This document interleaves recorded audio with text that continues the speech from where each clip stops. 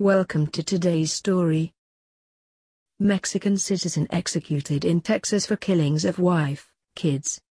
A Mexican citizen on death row in Texas was executed Wednesday night for the sledgehammer killings of his wife and two children more than 26 years ago. Roberto Moreno Ramos was condemned for the 1992 deaths of his 42-year-old wife Leticia, 7-year-old daughter Abigail, and 3-year-old son Jonathan at their home in Progreso, located along the Mexico border.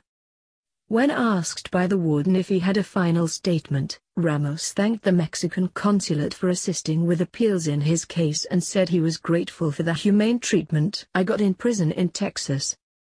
"I'm getting my gold watch that it took the governor 30 years to forge," he said without elaborating. "Thank you God.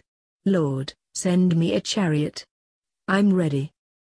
As the lethal dose of the powerful sedative pentobarbital began taking effect, the 64-year-old Ramos took a couple of deep breaths, sputtered once and began snoring.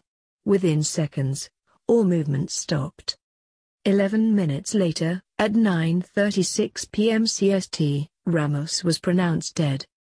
He became the 21st inmate put to death this year in the U.S. and the 11th given a lethal injection in Texas, the nation's busiest capital punishment state. No friends or relatives of Ramos or his victims witnessed the execution. Mexican officials had called for his execution to be stopped, arguing he was part of a group of Mexican citizens condemned in the U.S. who were never told when first arrested that they could get legal help from the Mexican government. The U.S. Supreme Court on Wednesday night cleared the way for the punishment when it denied two appeals seeking to halt the lethal injection. Ramos' attorney on Wednesday asked the Supreme Court to stop his execution, arguing that Ramos' constitutional rights were violated as lower courts refused to fully review his claims that his trial lawyers failed to present any evidence about his mental illness and abusive childhood that could have persuaded jurors to spare his life. 3 retired justices who had served on the Texas Court of Criminal Appeals filed court documents with the Supreme Court on Wednesday in support of stopping the execution.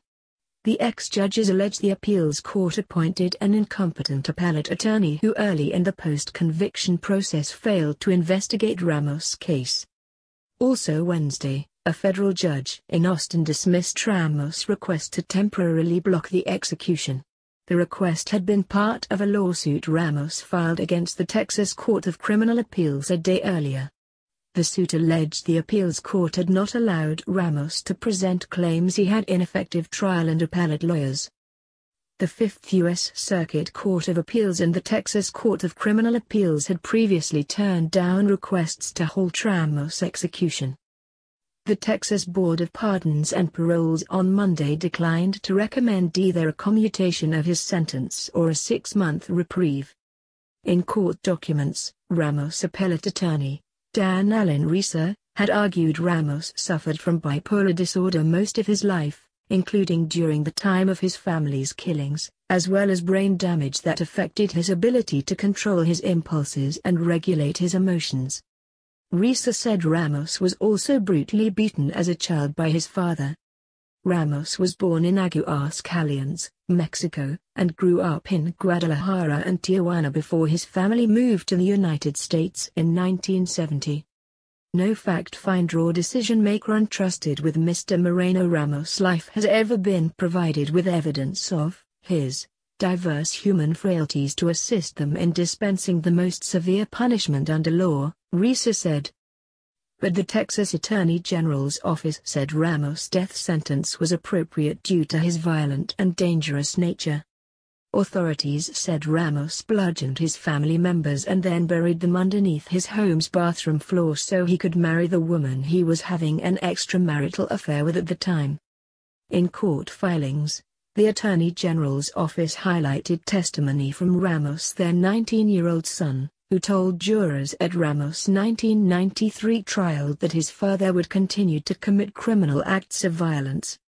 In 2004, the International Court of Justice in The Hague, Netherlands, found Ramos was part of a group of 52 Mexican citizens awaiting execution in the U.S. who weren't advised of their consular rights under the Vienna Convention when first arrested.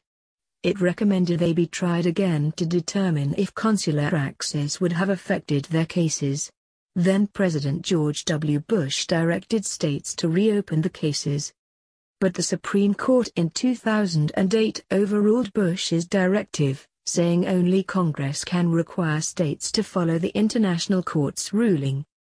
Including Ramos, 6 Mexican citizens have been executed since being named in the International Court ruling, and all the executions were carried out by Texas, according to the Mexican government.